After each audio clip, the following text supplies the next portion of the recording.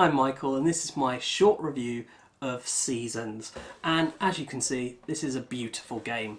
I absolutely love it. This is one of my top games, probably my second most favourite game of all time, and the reasons I love it are you look at this art, you look at the art on the cards, everything in this game is gorgeous. The dice are these bright, vibrant colours, not to mention fantastic heavyweight component that feels great to play with, gives a fantastic tactile experience to the game.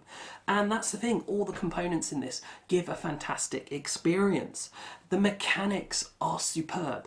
The majority of the game is made up of drafting. You start by drafting cards, which is fantastic, it's fun, it's interesting. And what makes it more interesting is that of the 9 cards you're drafting, you know free you're not going to have till the second age, and the free you're not going to have till the final year. So the game's made up these 3 years, and you know you're not going to have those cards, and you've got to think, right, well, free I've got to put to the end, free in the middle, and what do I want to have as my early game cards? You know, you're breaking the game up like that when you're doing your draft, and you're doing that at the very beginning, so you don't know how towards the end it's going to have played out. It works fantastically. And then during the game you're drafting your dice, and your dice are then dictating what you're able to do that turn, and the dice that you'll be rolling to be able to draft from are changing because of the seasons mechanic of that rondelle that you're going round, and you go round that 3 times, hence the 3 years.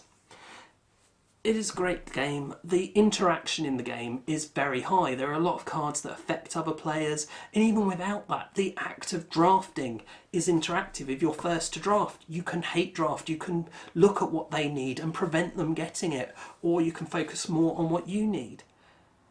It is a game that has interaction, but the interaction is rarely nasty, and so it works for everyone.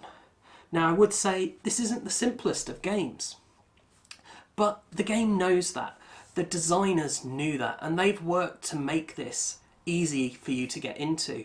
So in the rulebook, they have preset cards that you can start with to get you used to the game, to get you used to the cards and how they work. And then you try a different preset deck and a different preset deck, and then you use a small subset of the cards to do your initial drafts, and then you add in the whole lot, and you've got a ton of replay value.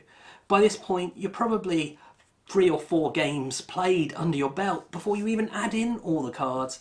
And all the cards, because there are 100 cards, mean there is tons of replay value.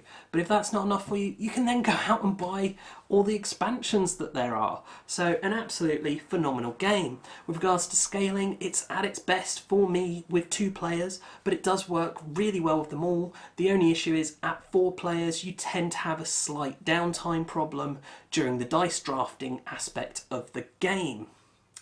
Okay, so that is my quick short thoughts on Seasons, one of the best games there is. So, I do hope you've enjoyed this video. If you have, do check out the rest of the videos on the channel, as well as sharing and subscribing to it. And as always, thanks for watching, and bye for now.